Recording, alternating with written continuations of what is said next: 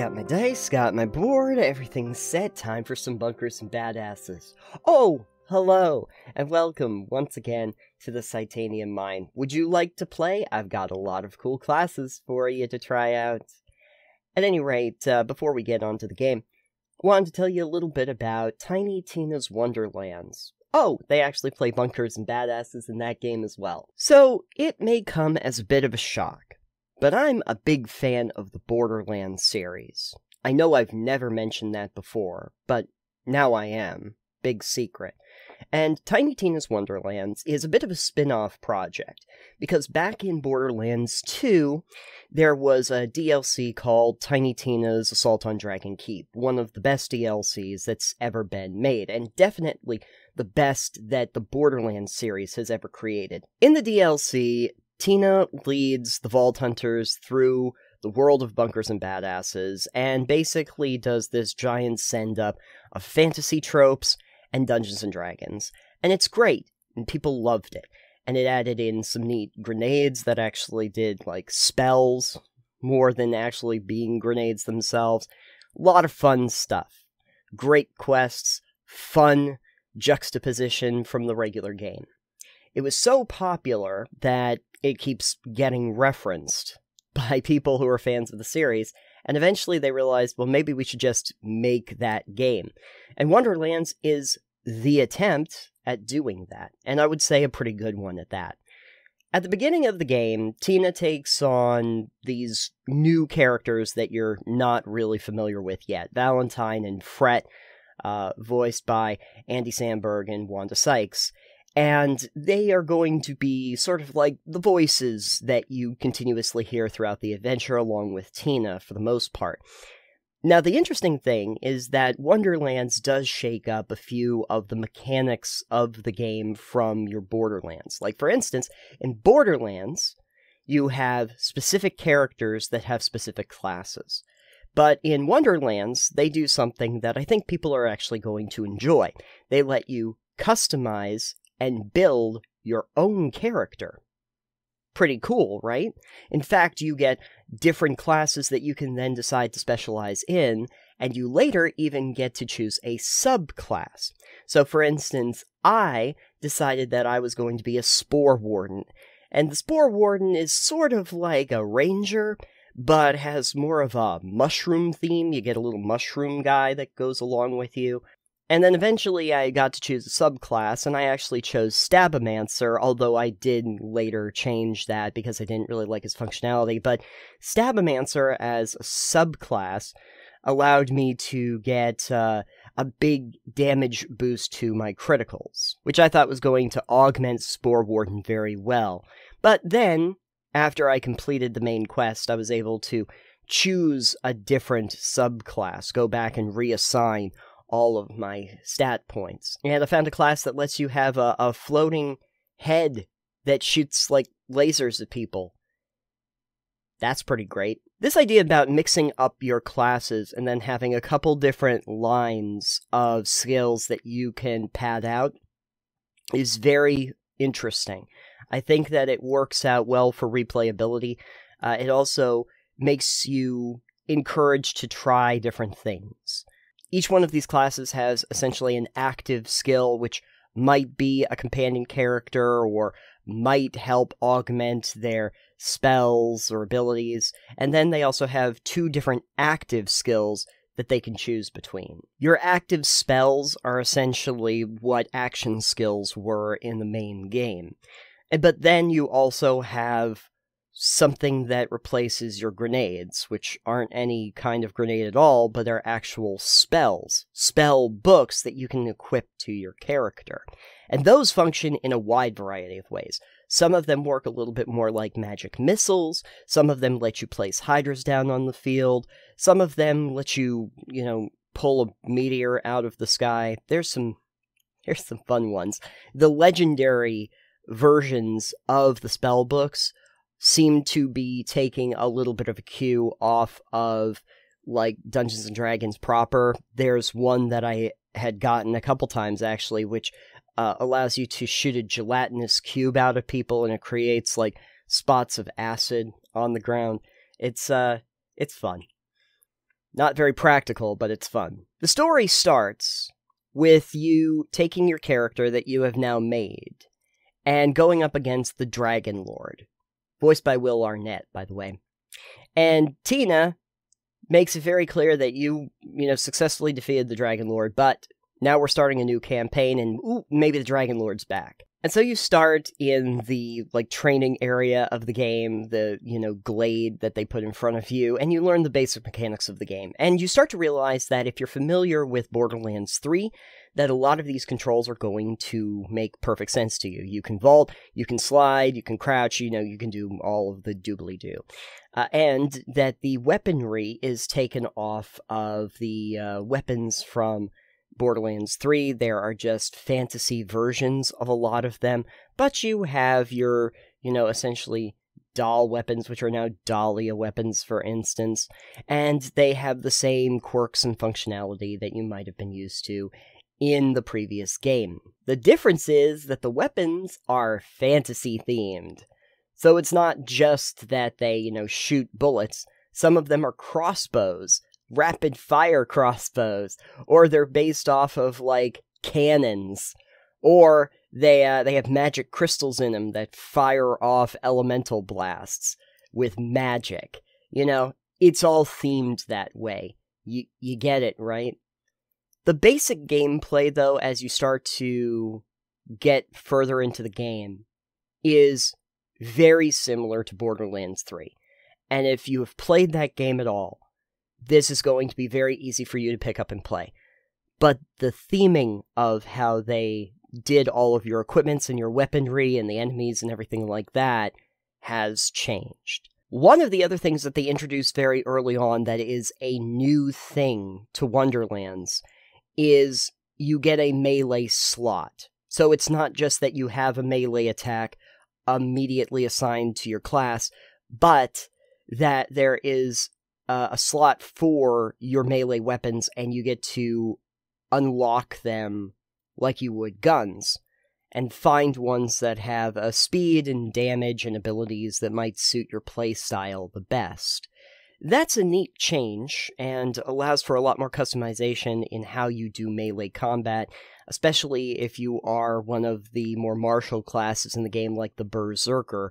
You might want to be very focused on what you equip in that slot, so some good customization there. You find out about the Dragon Lord, you find out that, he's back, and you get into the wider world, by which I mean the overworld. And this is another big change that Wonderlands does over previous games, is that there is this overworld that you go to, a hub that connects all of the individual maps that you go to. In previous Borderlands games, you would simply transition from one map to another, but they do this fun thing where they have this overworld now, and you get to go across this landscape that was obviously made by Tina, that features, Coke cans and stuff that create rivers of liquid and bottle caps that you can knock down in order to create shortcuts back to previous areas, popcorn that creates, mountains and rocks and stuff. It's a very interesting idea, and really kind of lends itself to the sitting around with your friends playing Dungeons & Dragons feeling of the game that they're trying to ingratiate themselves with. You'll eventually get to the Kingdom of Brighthoof, and you will get into, the main storyline, where the Dragon Lord proves to be really bad. And then, after that, you start to get the impression that Tina may be losing her grip on the game, and that the Dragon Lord is a little bit more than what he originally appeared as. And I have to say that by the end of the game, even though the Dragon Lord felt like kind of a cardboard cutout of a villain by comparison to, Handsome Jack, but by the end, I thought that what they did with the Dragon Lord was far more interesting, and without really giving anything away, explains a lot about the very interesting, pseudo-relationship that players will have with characters in a role-playing game. that these characters that you interact with only on a page start to take on a life all of their own. And in fact, a lot of the game feels like a love letter to D&D and other role-playing games. It doesn't feel as much of a criticism.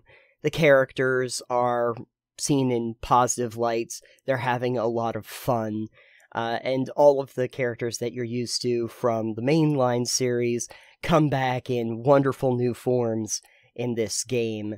You have Brick coming back as the Fairy Punch Father. He's great. Mr. Torg is a bard, because of course he is. And you get some fun cameos along the way as well.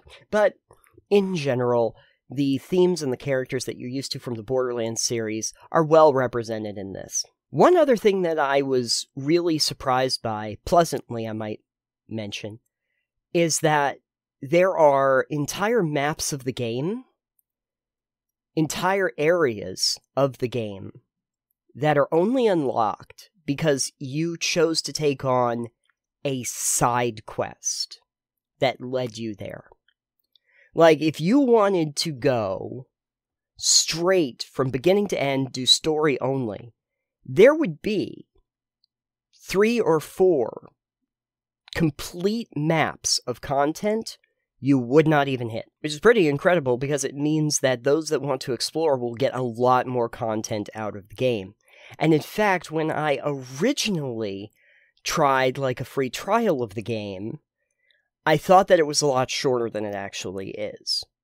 It is actually much, much larger than that initial area before you travel across the seas. There's a whole thing where you're supposed to get a boat together and travel across the ocean, and I figured that that was just going to lead me from that initial area that I had explored right to the Pyramid, which is like the Dragon Lord's big temple off in the distance, only to find out, no, actually, now you have a giant journey to get to the Pyramid that you have to go through, which was a pretty pleasant surprise. There is one quest, for instance, in the overworld where you have a magic bean that wants to get planted, and you can take the magic bean to the place that it wants to get planted, and you find out that this magic bean is kind of evil. And then you plant the magic bean, and it erupts and just, like, takes out a town that is now just up in the sky in a magic beanpole. And that allows you to access a brand new map, which is this city in the sky that has now erupted from this bean. And not only do you have the quest to defeat, like, the bean that wanted revenge on this town, but there's, like, half a dozen quests that are specific to that area that you also get to do while you are there. There's, like, a full map of content. And there are other places in the game that are only accessible because you chose side quests that lead you there. Because otherwise, you probably wouldn't have gone there at all. Overall, I was impressed that it was as long as it was, but it is not without some critiques. The first one is that after you've completed the game, you unlock, like, these chaos arenas, where you go through, you know, one arena of enemies, and then you get to choose if you want to have upgrades, or if you want to, you know, get some better loot, some better prizes, by taking on bigger challenges. But they don't have the mayhem levels that you would have been used to from Borderlands 3, because that would have allowed me to go back and, you know, maybe farm different bosses for some of their special gear at higher levels, going back maybe and doing the quest line again. But in absence of any of that, the way that you mostly get that loot again is either through a vending machine, if you're lucky, or you can go into the chaos arenas where you just fight a bunch of bad guys and then go to the next arena where you fight a bunch of bad guys with more difficulty, etc., as time goes on. And it works, but it's not really as engaging as the main areas of the game are. The other thing that's kind of part of that is that there's a lot of random encounters and other little battle arenas that you get into throughout the game. It will go into a specific arena, the screen will like crack around you, you go into this world, and you have a bunch of skeletons or, bandits that you have to kill off. And you do that, and then you go to another one, and then you get like a shrine piece, and you collect the 3 shrine pieces, for instance, 4 shrine pieces. You put them on the shrine, and then they give you like some gold. Like, okay, that was great. I unlocked all the shrines. I did like all of the side content, and so I saw a lot of the game, but I did feel like that wasn't as fleshed out as I would have liked it to be, and definitely a downgrade from the mayhem levels of 3, which totally change up the entire game world, and you can go to all of these other areas where you can see what the different modifiers actually did to the game. And I think the other big problem that I see with Tiny Tina's Wonderlands is just that Gearbox seems to be treating it like a side project and not one of their mainline titles, even though it was priced as a full price title. The reason I say that is because, 1, it did have several pieces of DLC, but I didn't even bother picking up the DLC because it was so badly reviewed. And the reason why it was badly reviewed is because they're very small, contained, short pieces of content. Not nearly what the previous series would have given you for additional content. The fact of the matter is that it just seems like they didn't do a very good job with supporting the game with the additional content. And I don't see any talk about real full-fledged story missions and content coming out in the near future, or ever. And also, this is seemingly deep in the weeds, but shift codes. Shift codes have been a thing for the Borderlands series for a very long time, and have been a good way for Gearbox to promote, seasonal outfits and, skins, but also special weaponry and stuff like that. And of course, golden keys for the chest. And there is a chest in Brighthoof that allows you to use golden keys for special gear, but the amount of shift codes that I found for Wonderlands when I was on totaled 1. There was 1 shift code available that was still working, and it was from like a month beforehand. That's not great. I remember Borderlands 3, and 2 for that matter, having shift codes. Even I bet if I looked up shift codes for Borderlands 3 and 2, now there are new codes for those games. There are recent codes for those games because they did support them for such a long time. It feels like Wonderlands, even though I think it was a great framework and a great idea, and I would like to see a sequel, kind of got shafted in terms of the studio supporting it long term. And that doesn't fill me with confidence, because I always thought of Gearbox, especially with this series, wanting to support it long term. Not just giving you a great game out of the gate, which I think that they did achieve, but really having an interest of continually adding to the game. There were several iterations of the mayhem levels in Borderlands 3, and then they had the raids that they put into place afterward, lots of different seasonal content, and that went on for years. Wonderlands has been out for about a year now. None of it. Just none of that kind of stuff. And it's a shame, really, because I think that they have a goldmine on their hands. There are people who didn't like to play a specific character and wanted to play their own character.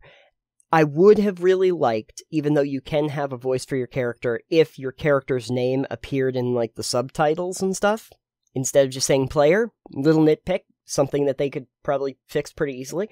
But the point is that it gave you a more customizable and personal experience for the player and really let you play around with a lot of different options. And I think that it has a lot of great stuff that people are going to enjoy, especially if you like the looter shooter. And for them to sort of just then seem to shuffle it off to the side makes me a sad boy. But I do still like Wonderlands. They have it on sale quite frequently, and I would suggest doing that. I wouldn't worry about picking up the DLC. I did not see much of value in it. There is one that apparently unlocks another class, and if you were going to get anything, I guess get that, but I didn't really see a reason to buy it. Too much for what I know they are. I don't really have a different recommendation to Wonderlands, because everything that I would normally tell you about is just the Borderlands series, and I do like the Borderlands series writ large, as I've said in the past. I do typically like 2 the most, although I was actually very happy that they got rid of the slag weapon damage system. I thought that just threw the balance of the game off quite heavily, especially when you get to, like, Ultimate Vault Hunter mode, because you have to keep slagging enemies consistently in order to do any kind of damage to them, and then keep switching to another weapon, which is just, a lot of weapon naming. But no, I mean, if you like this kind of game, I would just suggest playing Wonderlands. You might as well. It does it better than other games in the category. Great. Well, now that we've gotten that out of the way, we can finally play Bunkers and Badasses. Except I'm actually realizing Bunkers and Badasses isn't a game I have in front of me. It's just a keyboard. I'll do better next time. It's gonna be a cool campaign. The Dragon Emperor is gonna be the